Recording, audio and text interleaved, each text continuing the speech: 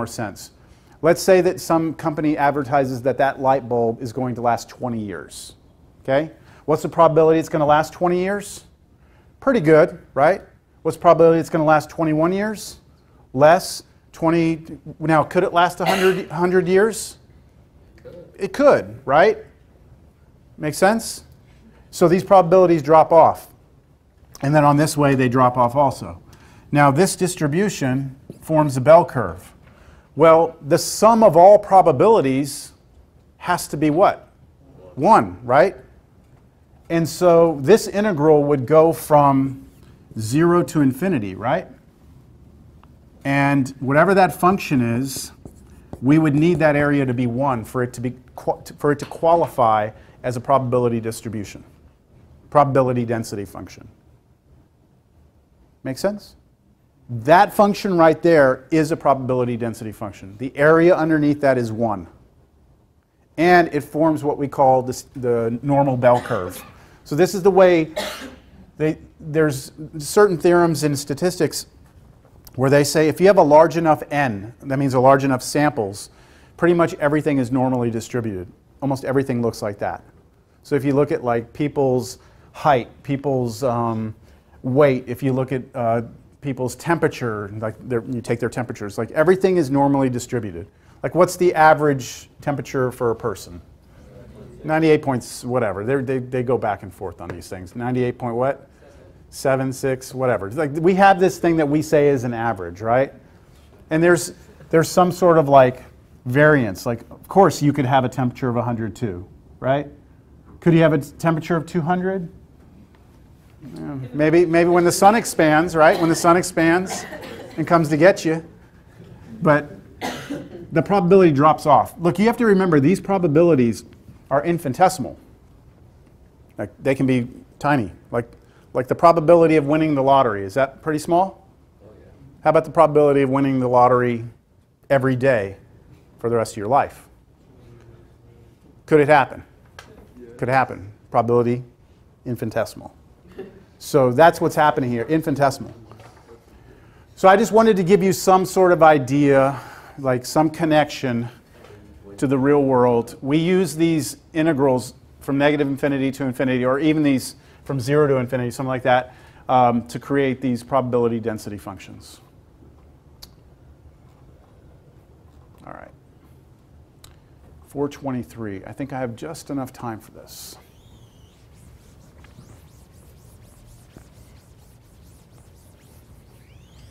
Oh, by the way, that function for the standard bell curve there, if you tried to integrate it, you wouldn't be able to. It's one of those functions I told you can't be integrated. You have to have series to do it, which is chapter 8. So even if I asked you to integrate that bell curve function, wouldn't be able to.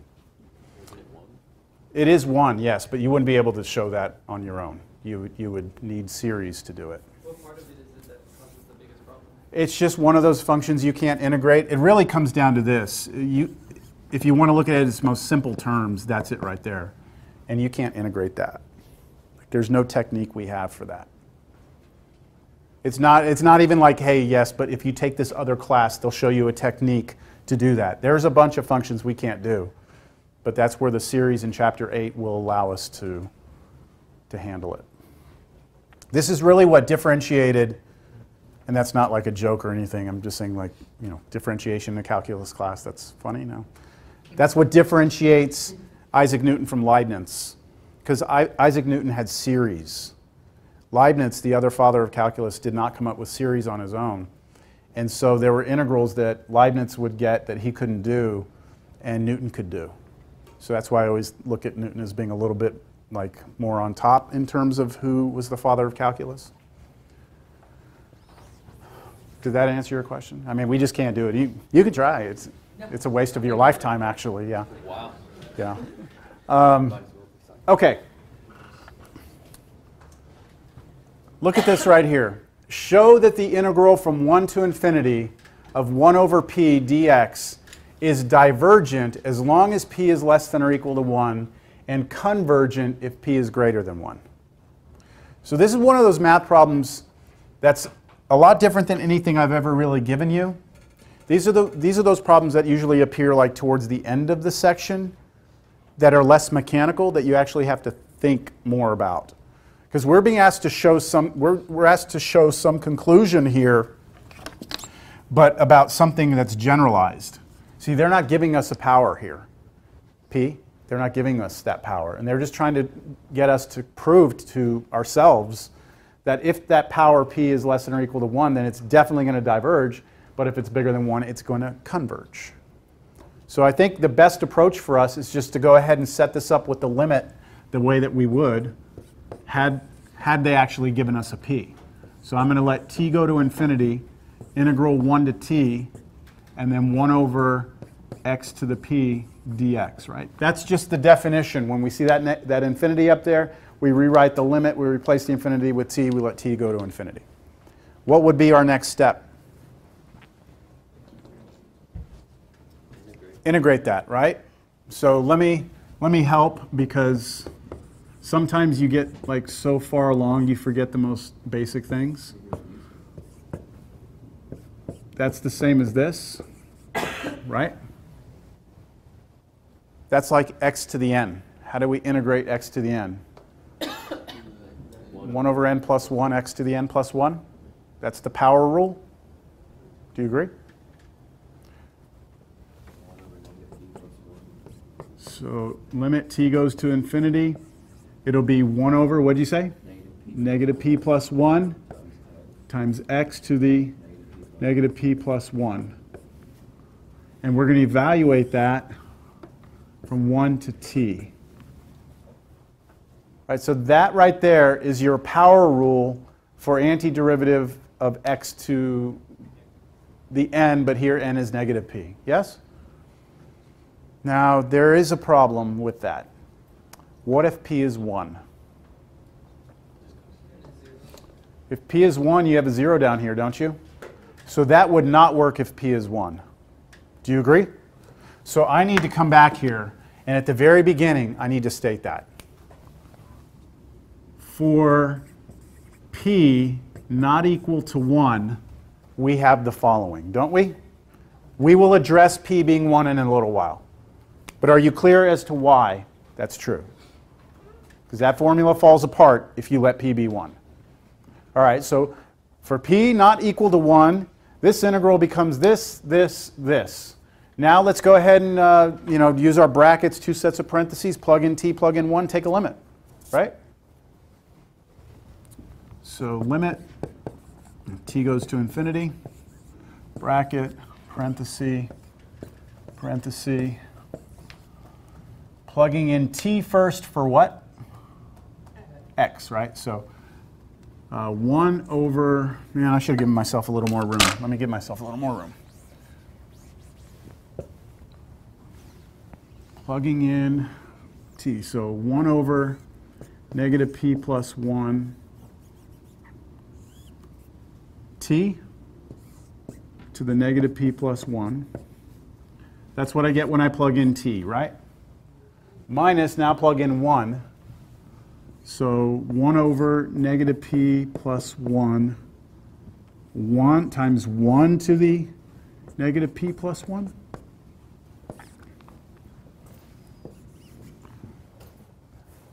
I think we should try and resolve the second one first, because this one does not have a t in it, right? So maybe we can just figure out what this is. What is 1 raised to any power? 1, right? 1 to any power is 1. So that's just a 1. 1 times that, it's just that, right? Okay. So I have limit t goes to infinity. I've got parentheses, let's see, 1 over negative p plus 1, t to the negative p plus 1. Close that off. And then this was a 1, right? Times that, I have a negative. With that negative, can I distribute that? Do y'all mind if I just pass the negative down through the denominator? So that's just going to become minus, or no, plus now, right? Plus 1 over p minus 1, because the negative will go here and through here. Okay with that?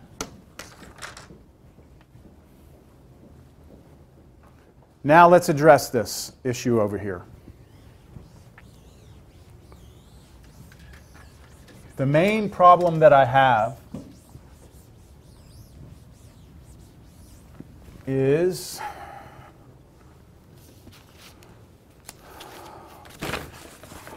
did that stack of papers get around to everyone?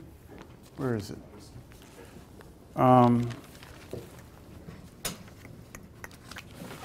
Please sign in.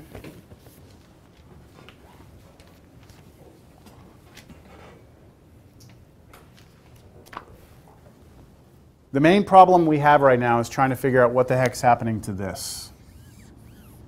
Do you agree? That's the only thing that is actually controlled by the t. So let's just look at that. Just that part, and we'll come back to this. So I need some room. What would the limit as t goes to infinity of t to the negative p plus 1 be? So let t go to infinity, what happens? That's infinite, right? What's infinity raised to the negative p plus 1? It depends, doesn't it? Yeah, so what if, think of it this way. If this base right here is becoming infinite, what happens if I take infinity and raise it to a positive number? It's going to be infinity, isn't it? That's going to go to infinity. But what if I take infinity and raise it to a negative number? That's the same as 1 over positive x to the positive infinity, and that will go to 0, right? So really what matters here is what that power actually is. If this power is positive, it's going to go to infinity. If the power is negative, it's going to go to 0. So how do I write that? How do I state that? If, how about this? Do it this way. This equals one of two things. First, infinity, but that's going to happen when? When what's positive? Not p. When negative p plus 1 is positive? Agreed? Yeah. When negative p plus 1, when this power is positive, we're going to get infinity. It's going to be 0 if the negative p plus 1 is negative, right? Now what I'd like for you to do is I'd like for you to take these two little inequalities and I'd like you to solve them for p. So solve this for p. Just add p to both sides. And wouldn't you get 1 is bigger than p? 1 is bigger than p, which is the same as saying p is less than 1. And this one, if you move the p to the other side, you get 1 is less than p, which is the same as saying p is greater than 1. So if p is less than 1, this thing goes to infinity. And if that goes to infinity, this thing diverges, doesn't it? And then if p is greater than 1, this piece goes to 0, which kills that off and leaves you with this, doesn't it? Which, well, it depends on p, because p is not going to infinity. P is just some power. Right? I did answer the question, but I'm not done writing things down. I'm going to actually write, I'm going to continue from this right here, and I'm going to say this right here equals one of two things. So, but if p is less than 1, that always has to be a small positive. If p is less than 1, If p is greater than 1, that always has to be a small positive because you're taking 1 away, right? if p is greater than 1, then this has to be small. Well, what if p is 2? 2 minus 1, you just get 1. I mean, I don't know. Small is relative. I mean, I understand what you're saying, but. So would you write infinity? Yeah, how do we write this? Let's take care of this one first. What if p is less than 1? What happens? This diverges. Okay, that's what happens. So we could write infinity, but really at the end of the day, we want to say it diverges. And then if p is bigger than 1, what happens? It converges, right? But to what? Converges to this, right? Because P being greater than 1 kills this off, kills all that off, and all you're left with is this. So it converges to 1 over P minus 1. I wouldn't ask you problems like that, but if you're thinking of like minoring in math, or like math is something you want to do, like this is more like what a math person does. Now there's something in red over in the corner. What if P is 1? We need to actually talk about what happens. Well, why don't we do this? Why don't we just look at the integral? Why don't we just let P be 1? What would it be? 1 over x dx? Isn't that what it would be? Wasn't that the second example? Wasn't that the one you did when I walked out? Yeah. And what did you get? It diverges, right? So we can just make that equal. Even though our formula falls apart, we know what it does at 1. So I can just add it on to this. And we have concluded, right? We have done what we were supposed to do. We have shown that that integral is divergent if P is less than or equal to 1, and we have shown it is convergent if P is greater than 1. We've even gone above and beyond. We've actually shown what it converges to, right? So if you take the first example I gave you, what was the first example? It was 1 over x squared. What was P? 2, right? Okay, and according to this formula, we should get 1 over 2 minus 1. The answer should have been 1, was it? Yes, the answer was 1, right? If you plug in P is 2 here, 2 minus 1 is 1, 1 over 1 is 1, you get an answer of 1. That's what we got. So if this was 1 over x cubed, then what would we have? 1/2. Make sense? Now, also, it has to start at 1. If it starts at 2 or something, then this formula wouldn't work. We could do it, we could tweak it, but that wouldn't necessarily work the same way. All right, so we're pretty much out of time, but I do have a homework assignment for you, because I know how much you enjoy homework. Nope, I have it right there. What's online? Is it? I don't think these were in. Oh, I typed those into the notes like earlier today. Oh, okay. Yeah, they're not in the online notes. So this is the full assignment for 6-6 or 6.6. What you can handle right now, if you're just going off of what we've covered in class, then you should only be focusing on 1 through 21. Odds. Everything after 21 is the type 2 improper integrals, so you would kind of be like, what? All right, that's pretty much it, right? We're good. Have a good weekend. I think this weekend would be a good time to start